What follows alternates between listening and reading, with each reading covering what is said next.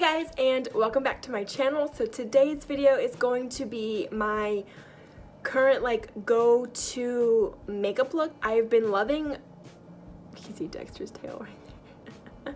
I have been loving not using foundation and just been using like concealers and stuff like that. So I'm going to kind of show you guys what I do basically on the daily, because I'm not a huge I mean, I love makeup and all, but sometimes I just don't feel like doing like a whole dramatic look. So I'm just gonna kind of show you guys my go-to like day-to-day makeup and hope you guys like it. And yeah, and don't forget to hit that subscribe button before you leave, and let's just go ahead and get started. Okay, so I've already moisturized and primed my face. Whoa. And I am going back to like an old favorite that I used to wear all the time, and for some reason I just stopped. So I'm trying it out again, and it's this Aveeno's Active Naturals Clear Complexion Daily Moisturizer with salicylic acid acne treatment. Helps prevent breakouts for clear, even looking skin. And I haven't had any like active acne in a while. This is all like scarring, which sucks, but I mean, I guess that's okay. But and then for the primer, I'm using this Maybelline Master Prime in Hydrate and Smooth, and I really like this primer. It doesn't like fill pores in or anything like that. It doesn't claim to do that, but it does really smooth out the skin before I put on my face makeup and stuff like that. So this has been a really nice product, and I did talk about this product in my February favorites video a little bit, so I will go ahead and like put a card somewhere up here if you guys want to watch that video too. So that's what I have on my face so far, and then I normally start out my routine. I have my like makeup stuff right here.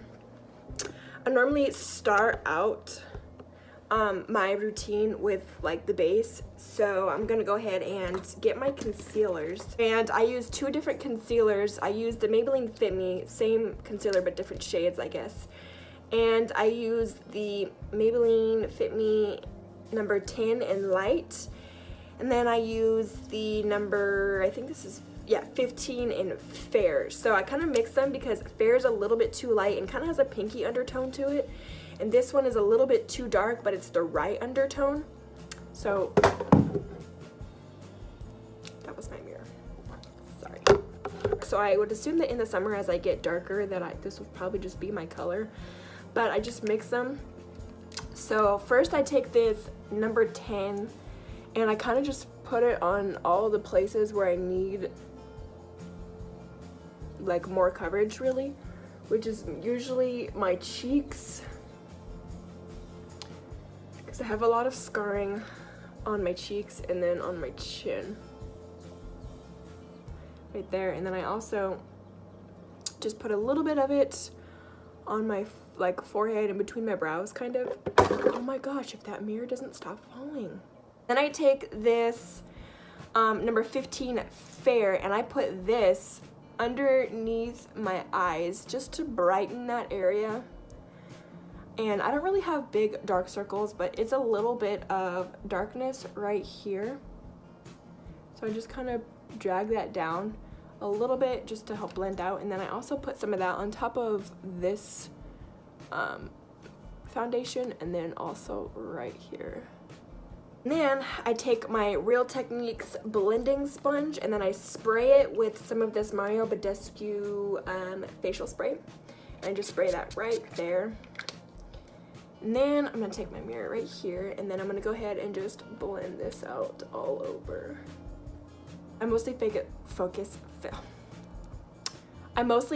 the product right here on like right here.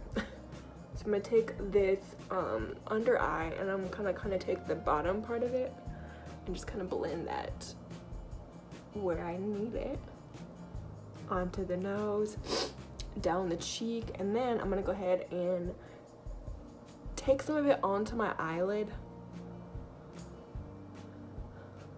just to kind of even the color, I guess. Then I kind of have a more even base But where I need more coverage, I take the lighter color actually, and I just go over a little bit more. So like this right here for sure. And then I do like right here. And then for some reason, my chin always is super red. And this I usually blend like with a softer touch, I guess, just so I don't lose the coverage. Yeah. So then after this, I want to make sure that my under eye concealer doesn't crease. So I'm actually going to take this NYC Smooth Skin face powder, which I'm almost out of, and I'm just going to go ahead and take some of that onto my beauty sponge and put it under my eye. I want to make sure that it's nice and blended first before I set creases. I'm going to take a little bit of that and just, I don't bake, I just set it. And I take it onto my eyelid too, just to make sure there's no creases up there. I'm gonna go ahead and do that on the other side. Before I set the rest of my face, I'm actually gonna do my eyebrows. I'm gonna use this little spoolie and just kind of comb through. And my eyebrow actually has pretty natural, like good natural shape. I basically just fill in the sparse areas, which is like right here, and then like a little bit right here. And then I'm just gonna go ahead and take this little angled brush right here. I think this is, oh yeah, it's from Equal Tools. I've had this brush for so long, I don't even know, like when I was in high school maybe, I don't know. Then I just take some eyebrow powder, and then I go ahead and just fill in my brows. And I basically just start right here in the middle, and I just kind of define this arch. Yeah. See the difference? It's crazy to think like what eyebrows can do for your face.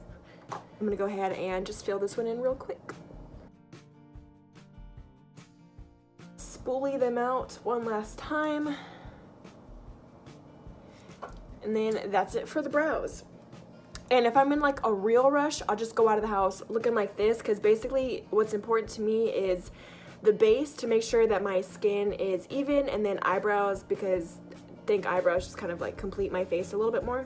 So those are what I would do if I'm in a rush.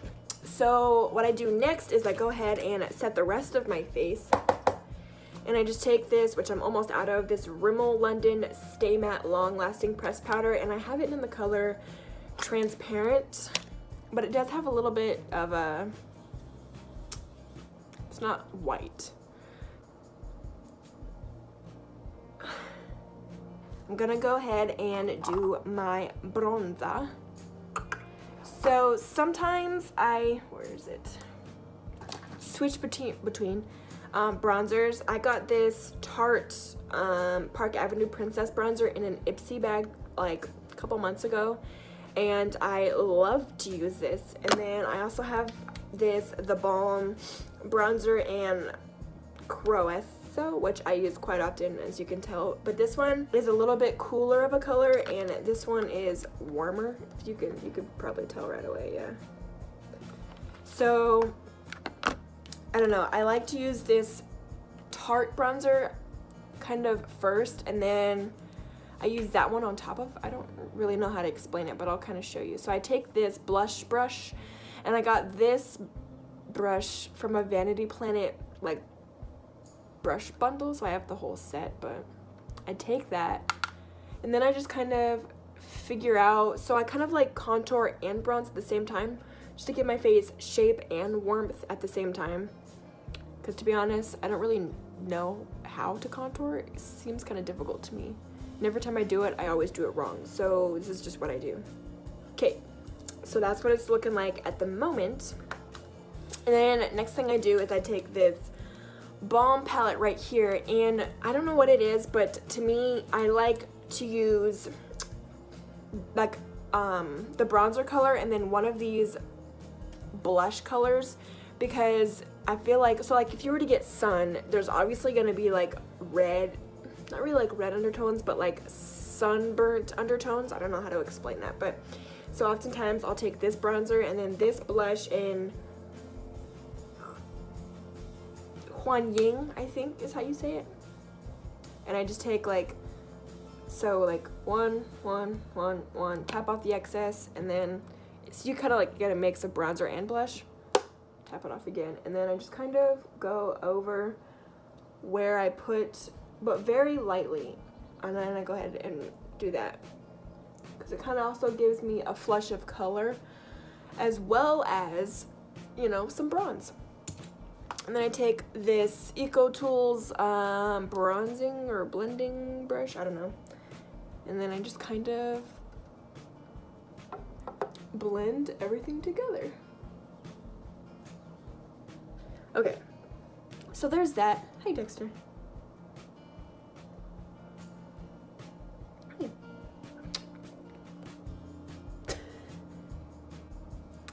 And so, he's too cute. I'm gonna take some of this bronzer and actually blend it down my neck, so it's not like bronze white.